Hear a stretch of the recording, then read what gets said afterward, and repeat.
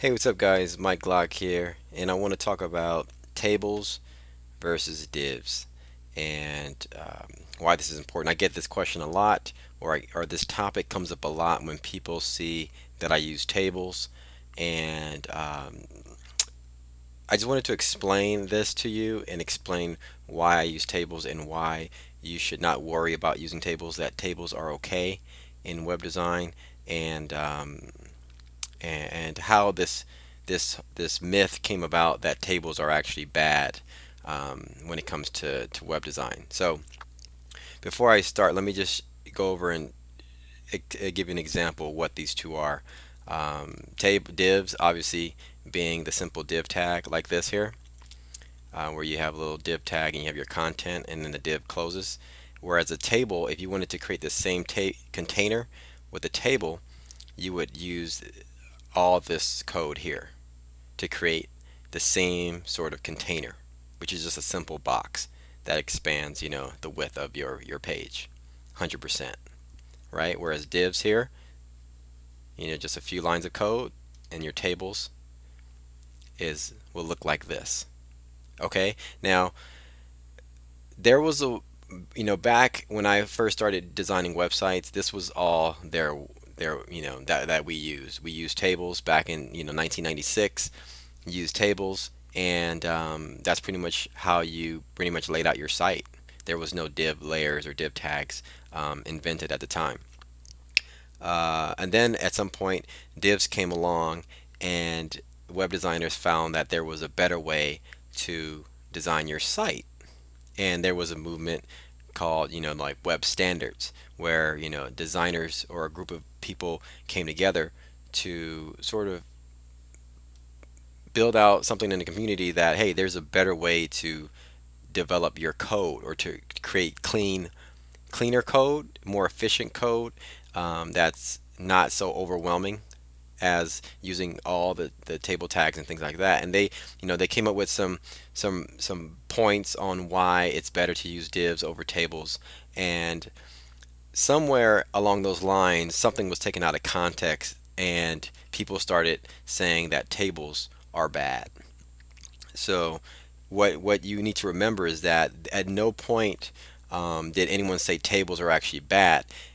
In this web standards movement, they were just saying that there's a better way to create, or there's a better, more efficient way to code your website without using all this markup, whereas you would use divs to create similar tables and things like that, and it'll make your code cleaner, make it more efficient, and your page will load faster, etc. Right? And we'll get to that, whether or not that's true or not. So along those lines, something was taken out of context, and everyone ran with the fact that tables are bad. Even today, people think that younger designers think that tables are bad. When all in all, what the web standard movement was trying to say was, we don't want people to use nested tables anymore. And here is an example of basically two containers, and this is what you would call a nested table. When you have a table structure like this inside of this outside table here.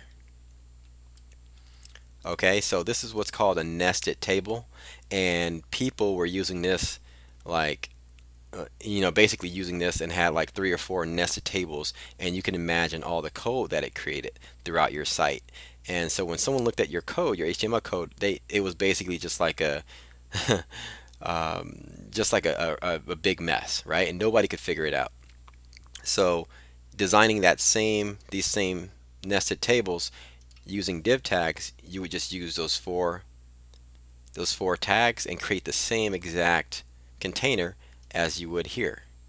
So you see the difference. Here's all this code versus divs, right? So basically anybody knowing this would say it's very simple. It's a simple closed case that, hey, you know what, use divs over tables, right? Just write clean code. That's the whole point, right? And there's many benefits to writing clean code. You can be more efficient in editing your code. It doesn't take designers and developers a lot to kind of figure your code out, to adjust it and make changes. And you know, keeping things simple is always better. Okay, so the point here is, what I'm trying to say is, there was a misconception that tables are bad, but in all along, people, the web standard movement was just trying to get people to write clean code. So what I'm trying to say is, if you design your website today, let's say I'm designing my website and I want to use a table here, a table tag. There's no reason why you should not use a table tag. It's not going to harm your site. It's not going to be flagged by the search engines, and no one's going to. First off, the customer will never care about what code you're using, and your site will load just as fast. You wouldn't even notice the difference if you use a table here versus a div. Okay, so the point is you can still use tables. So if you see me using tables, it's because I'm old school and I just prefer a table. And in some cases, tables are, I think, are more solid than a div tag. Whereas you might have floating divs here, and in some browsers you might get divs that breaks. And whereas if you use a table here, it's strong and it will never break. A table will never wrap. So it doesn't matter which browser you're using, a table will always show up good. Now, what's funny here, I went and did some research, and I went to Google, right? Because there's like this myth out there that tables are bad, and that it would harm your site. The search engines would basically, you wouldn't get top ranking in the search engines. Now, Google is basically the number one site in the entire world. And if you do a view source on their homepage and you do a search for this tag here, just the bracket and table, and hit enter, you'll notice right here that Google uses tables. Okay? And their code is, they use even embedded styles in their tags, and so they use divs and tables. Okay, I went a little bit further and sort of to explore, where I downloaded the Google page and figured out that they use a table around this particular their search box here. I'm not sure why they use a table there, but they do. And I went a little bit further into Google's site. I did a search. I just did a standard search, and if you do a standard search in Google, you go down to the bottom here and you see these little numbers that are aligned from left to right, 1 through 10. Google uses tables around these tags. Let me just show you that. So I downloaded that page as well, and I found this portion of their site. And if you see right over here that they use tables. Okay, and I put a border 4 there, and just to show you that Google uses tables in their code. Now, Google is the number one site in the world in terms of speed. They just came out with this thing called Google Instant, and it's supposed to be the fastest search in the world, which it is. It's the best search in the world, basically. If you start typing, and your pages will actually load. Now, while you're typing, okay. So if Google was going to make the fastest site in the world, and if they thought that tables would hinder the speed of their site, they would never use tables on their pages.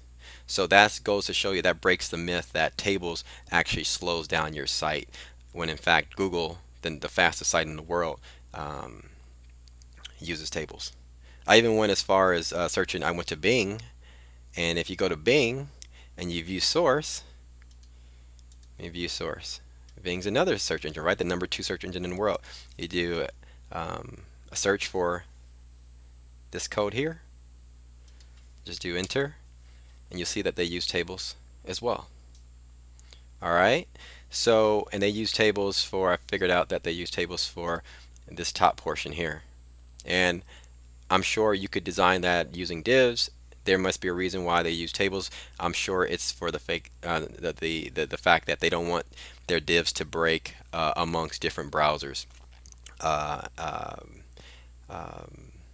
are out there, because tables are structured where they're going to work regardless of what browser, whether you're using a browser that's 10 years old or whether you're using a browser that's, the most current. Whereas divs aren't supported by, or can sort of get screwed up when you're using older browsers. So from that standpoint, that's why I believe Google and Bing are using tables. But that just goes to show you that tables are still okay to use. I use them whenever I need to, whenever I feel like it. I just use them when I can. Um, but at the same time, I do use a lot of divs. I use about like 80% divs, and then 20% tables when I need to. But the whole point in what you want to get out of this is, the whole thing is you just want to write clean code, okay? And that's the whole point. Tables aren't bad. That's just a myth. And the whole point is you want to write clean code. So if you can create a nested div tag like this instead of nested tables, you always want to go with this route. You want to go with the least markup as possible, because it keeps your page more efficient and more clean. But if you have an issue where you're designing a site and you think that your divs may break in different browsers, go ahead and use a table, a 3-column table if you need to. There's no reason why you shouldn't. It's not going to hurt your site. It's not going to hurt the speed. It's not going to hurt your rankings or anything like that. And Google and Bing has shown that, in that they use tables as well. All right, and also your clients will never care what code you're using.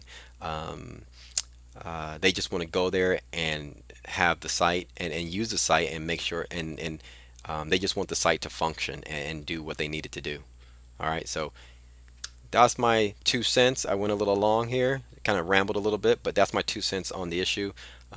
Tables are good, they're not bad, but at the end of the day, all you want to do is write clean code. All right, make sure your code is clean, and you'll be all right. Okay, hopefully this was helpful to any of you guys out there. If you have any comments, please leave them. Love to hear your feedback, and we'll talk soon. All right, bye.